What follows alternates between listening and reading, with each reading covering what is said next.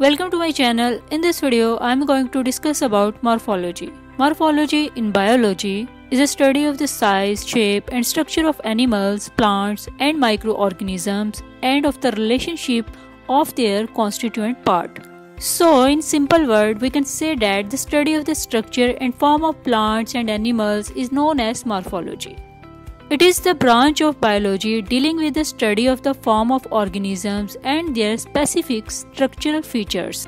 The concept of morphology was developed by Johann Wolfgang in 1790 and independently by the German anatomist and physiologist Carl Friedrich in 1800. The word morphology originated from the ancient Greek word morph, which means form, and logos mean word, study, research.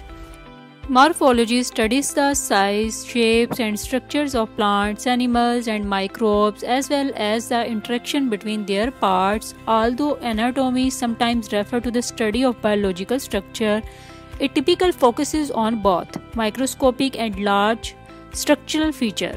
However, the two phrases are primarily equivalent in everyday usage. Morphology comprises the shape, structure, color, pattern and size of the exterior part known as external morphology or eudaimonia, and the shape and structure of the internal components such as the bones and organs known as internal morphology or anatomy. In contrast, physiology mainly focuses on function.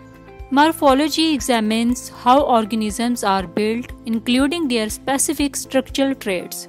It investigates the form, shapes, and interactions of bacteria, animals, and plants. In medicine, morphology is a life science field of study that focuses on the structure and elements of an organism. There are different categories of morphology like tissue morphology, organ morphology, cellular morphology, the whole organisms, etc.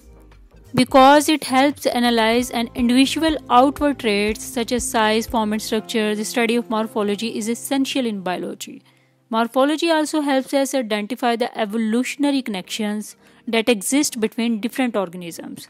The study of morphology includes a morphology of all individual cells, tissues and organs of living things and morphology of plants and animals. I hope so you got the simple concept about morphology. For more informative latest video, kindly subscribe.